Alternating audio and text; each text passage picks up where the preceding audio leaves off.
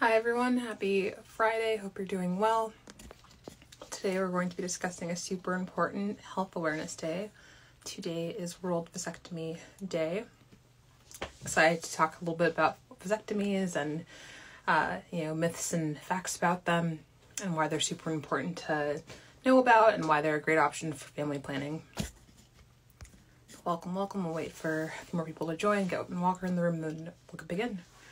If you are in the DMV and you're in need of HIV or STI testing, please know that Whitman-Walker Health has testing available by appointment. You can give the number 202-797-4439 a call and schedule an HIV or STI testing appointment either in Anacostia or in Northwest DC around Logan Circle. Hi, WDC, hope you're doing well. Hi, Alma Reform, hope you're doing well as well. But yeah, in the interim, during the COVID-19 pandemic, Whitman-Walker's Community Health Department has expanded its outreach efforts to the social media platform. We cover various topics about HIV and STIs, sexual health practices, access to care, social determinants of health, and public health interventions. The community health team is here to educate and support you. For folks who are in the audience, if you have ever, if you have any myths that you've heard about vasectomies, feel free to drop them in the chat. If there's any questions that you've got about vasectomies, also feel free to drop them in the chat. Super excited to talk about today's topic. I had a friend who shared a podcast with me about vasectomies and kind of their, I wouldn't say growing popularity, but more people using them. Still a small number, but still more people using them, specifically in Africa, which is like really culturally huge. So I thought it was important to cover this topic today. Yay. We've got Whitman-Walker in this space. We'll just get them on stage and then really.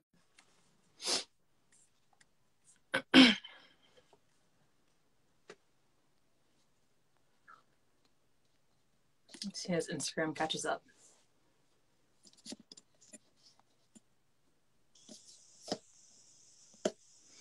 All right. So, my name is Jewel and I use she, hers pronouns. And I work to bring educational Instagrams lives to this space with Whitman-Walker's Community Health Team. And today we're going to be discussing World Vasectomy Day. So today, November 18th, marks World Vasectomy Day, and it's a day that's recognized on the third Friday of every November. This year marks the 10th anniversary of this awareness day. According to WVD, or WorldVasectomy.org, the mission of this day is to create a global movement to increase male engagement in family planning, or for folks who are assigned male at birth, in family planning, and increase investment in sexual and reproductive health care for men, and expand access to vasectomy training and services. The vision of this effort is to have men take equal responsibility for family planning, and for folks who are assigned male at birth to take equal responsibility for family planning and have access to sexual and reproductive health care. So, this is a conversation that I don't know that we could have without defining pregnancy and how pregnancy happens. So pregnancy occurs when a sperm, which is a component or part of ejaculate, aka semen, aka also known as cum, fertilizes an egg after it's released from the ovary during ovulation. The fertilized egg then travels down into the uterus where implantation occurs. A successful implantation results in pregnancy. So there are a few medical procedures known as tubal ligation, for folks who are assigned female at birth or for women, and vasectomies for folks who are assigned male at birth or for men, that help to, plan for pregnancy or to help prevent pregnancy.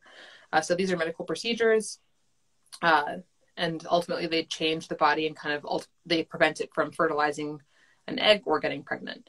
So we also can hear a lot about people with ovaries tying their tubes. That's known as tubal ligation. So this is generally either $3,000 to $6,000 procedure, and that's depending on your health insurance coverage, plus the cost of the doctor's visits. This is a procedure that people with fallopian tubes can get, and tubal ligation just involves blocking and tying or cutting the fallopian tubes as these tubes transport the egg from the ovaries to the uterus. And when the egg cannot reach the uterus, pregnancy can't happen. Tubal ligation is a permanent birth control method. There's a very small chance that you may be able to reverse the procedure or get pregnant via in vitro fertilization afterwards, but there's no guarantee. Additionally, tubal ligation requires 1 to 3 weeks of recovery time after the surgery or the procedure. It does not completely stop your period. I know that, I would be wondering if it would do that, but it does not. Now, vasectomies.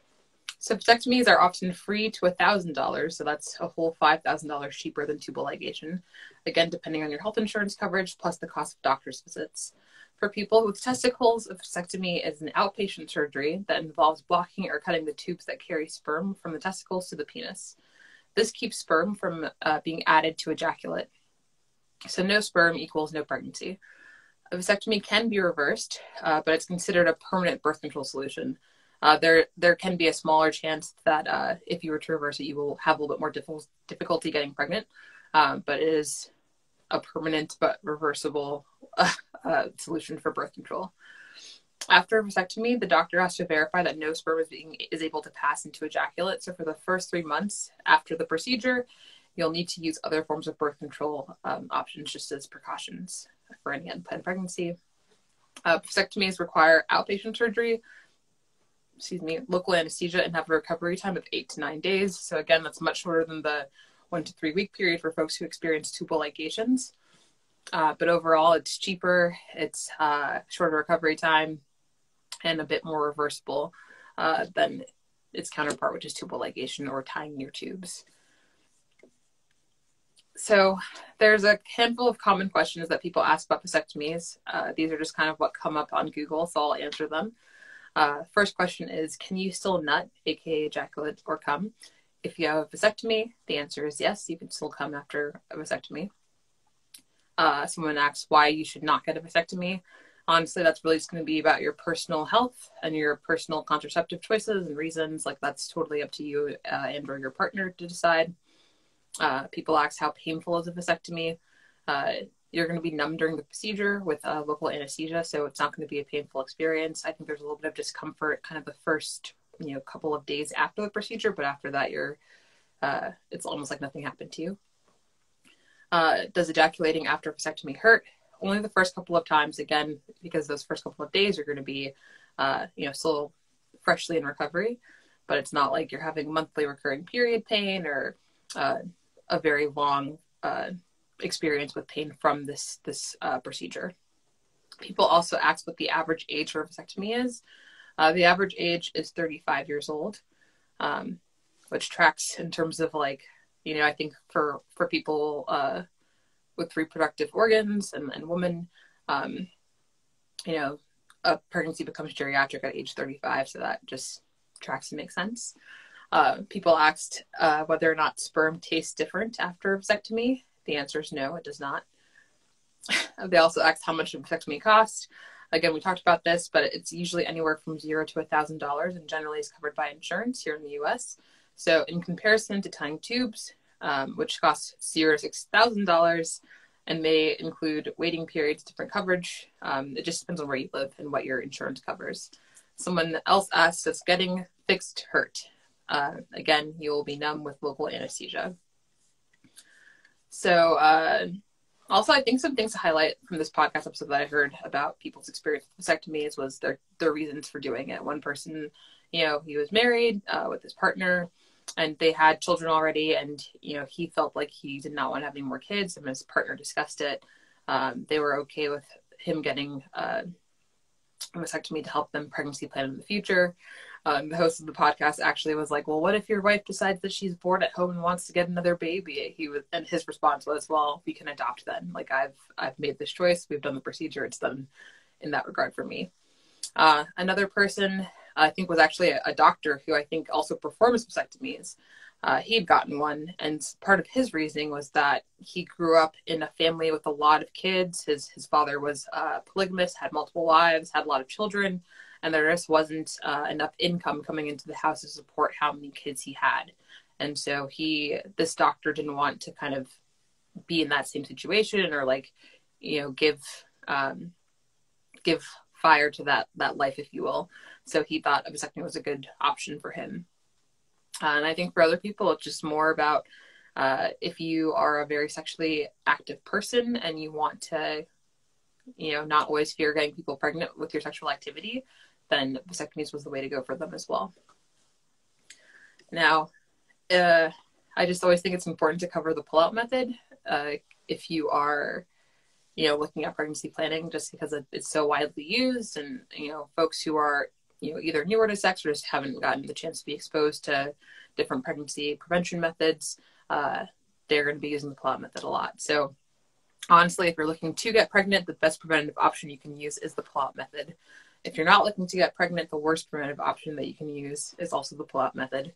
The pull-out method has a perfect use failure rate of 4%, and this means that when it's done perfectly, the pull-out method prevents pregnancy 90% of the time. A perfect pull-out means that the sex partner with the penis will pull out of the vagina or front hole when they feel they're about to ejaculate and offload away from their partner's genitals. Timing can be super hard to control, and this doesn't take pre-ejaculate or pre-cum into account, and pre-cum does have sperm in it, which can get a person pregnant. The perfect pull-out also involves taking precautions before having sex again. So you need to make sure that the penis is totally free and clear of any residual semen. The person needs to urinate and clean off the tip of their penis before going in for another round of sex. So now, given that no one is perfect, it's estimated that 18 to 28% of couples using the pull-out method will get pregnant within the first year. That's largely because it's hard to pull off the perfect pull-out. And for folks who aren't in couples, for the singles, this means that you could get pregnant within the first year if you're engaging in sex regularly and using the pull-out method as your only form of contraception or birth control or pregnancy prevention. Well, thank you all for listening a little bit more about World Vasectomy Day and the myths versus facts about vasectomies and just reasons why people get vasectomies.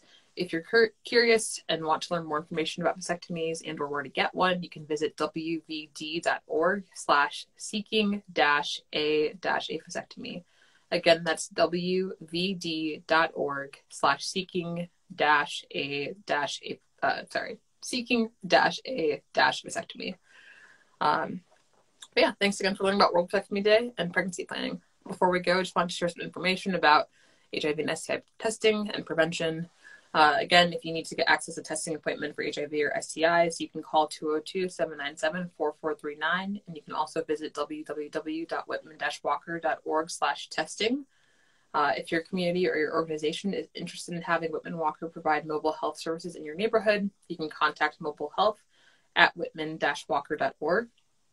And you can also access HIV prevention tools like PrEP or PEP, or start HIV treatment with Whitman-Walker at their health centers in Anacostia or on 14th Street by Logan Circle. Because we're in multiple pandemics, we also have some information about COVID-19 vaccines and monkeypox or mpox. So if you've already gotten vaccinated, awesome, congratulations. You've taken a really important step to preventing yourself and your loved ones from getting sick and for keeping your communities healthy.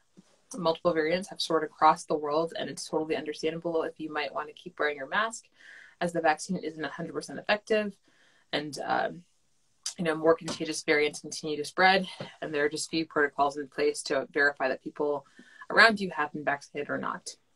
And again, you can get the vaccine, you can get COVID with the vaccine, but you just will have a less severe version of it. If you haven't been vaccinated and you're looking for an appointment, Whitman-Walker Health has the COVID-19 vaccine available. Please call 202-207-2480 to make an appointment. Again, that's 202-207-2480. If Whitman-Walker is just not close for you or it's just out of reach for you and you're a DC resident, you can visit vaccinate.dc.gov or call 1-855-363-0333. Maryland residents can visit covidlink.maryland.gov or call 1-855-634-6829. Again, that's 1-855-634-6829.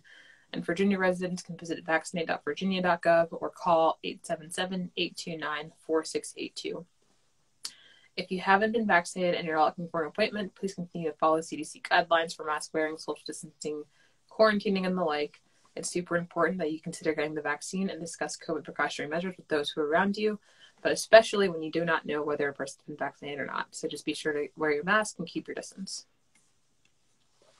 Now, monkeypox. According to the CDC, there are more than 29,000 cases of monkeypox documented in the U.S., and in DC, you can pre-register for a monkeypox vaccine appointment at preventmonkeypox.dc.gov.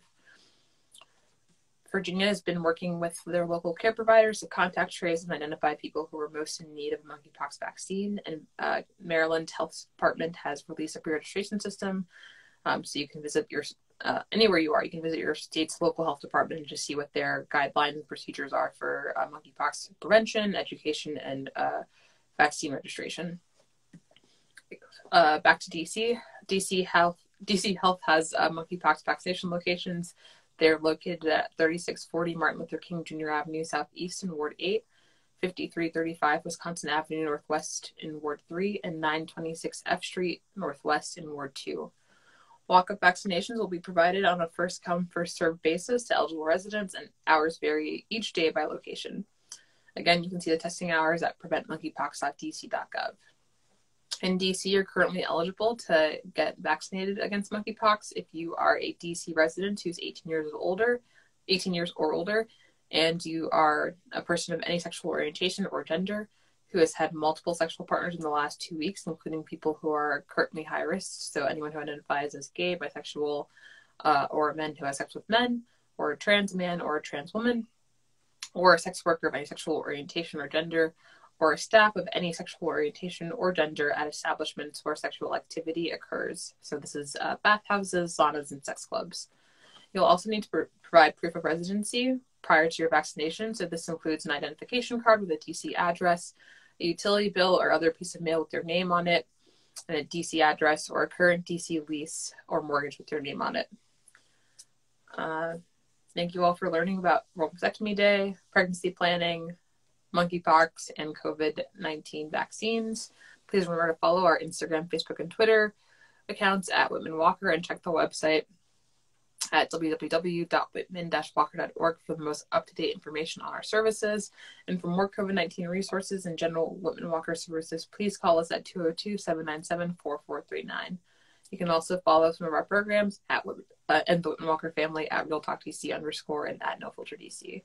Have a wonderful rest of your Friday and happy, beautiful weekend.